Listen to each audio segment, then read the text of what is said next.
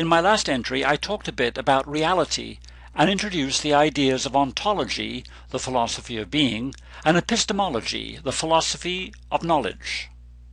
In this entry, we move down to the microscopic level where things are quite different. Our intuition in the macroscopic, naive reality in which we live changes dramatically.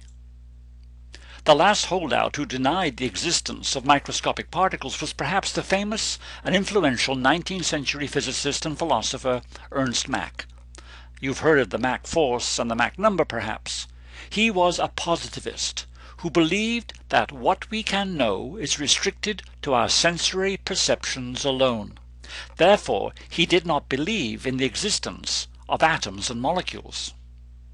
Mach would only accept what he can see macroscopically.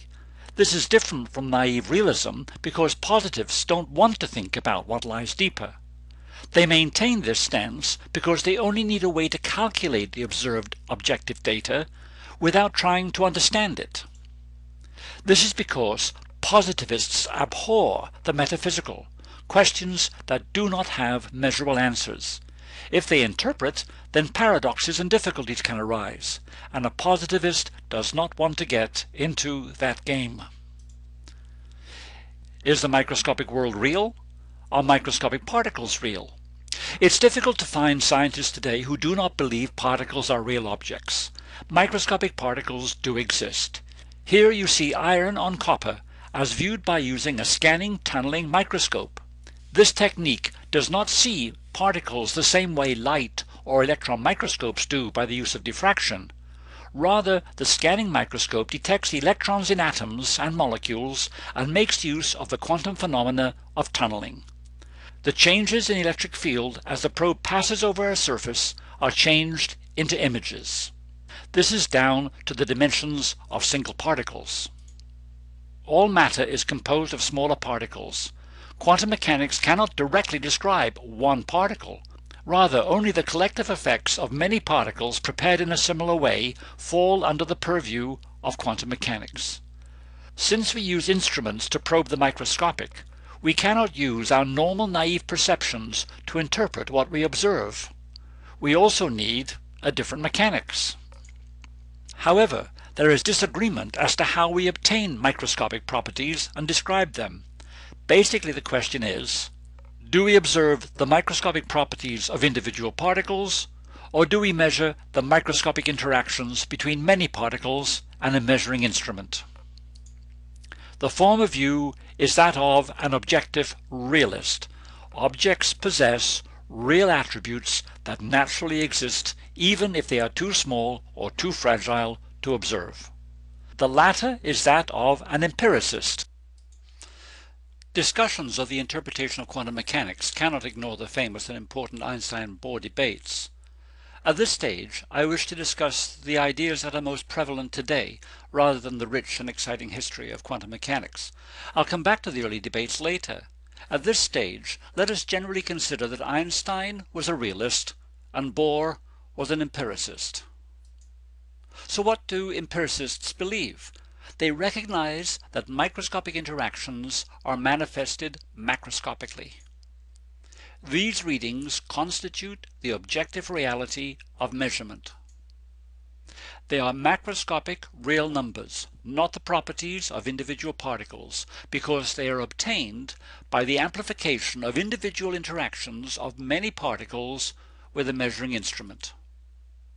In contrast to positivists, empiricists gain knowledge by experimentally testing the assumptions and hypotheses of our local description of nature. They want to interpret the experimental data within quantum mechanics.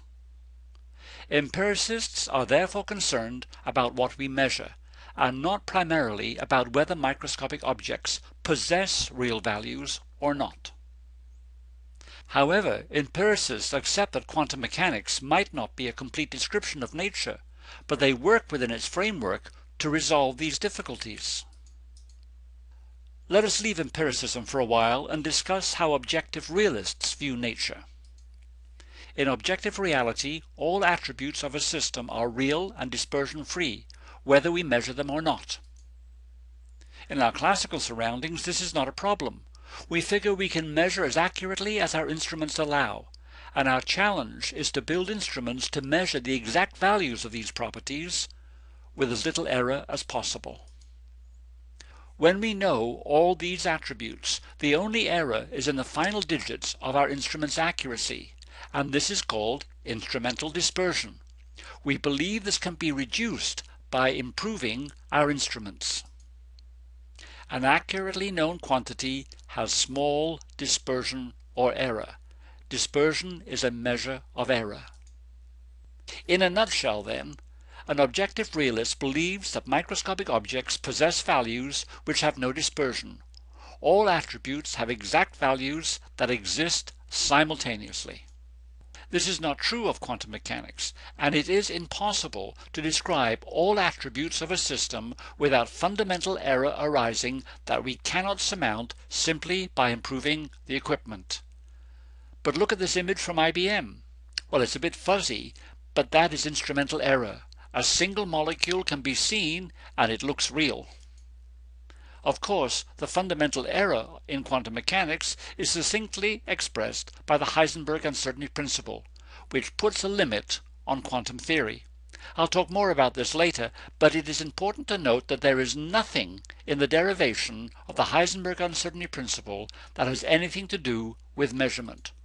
All you need is two non-commuting Hermitian operators and a bit of math. If you believe fundamentally that objects are real, then you cannot accept quantum mechanics as a complete description of nature, because some attributes disrupt each other. If, on the other hand, you believe quantum mechanics is the most fundamental theory of nature, then you have to accept that reality changes depending upon how it is observed. That is, the reality we associate with the results of one measurement, say the position of a particle, is different from the reality we associate with another measurement, say the momentum of a particle. If you have trouble accepting that reality changes with experiments, then you are in good company.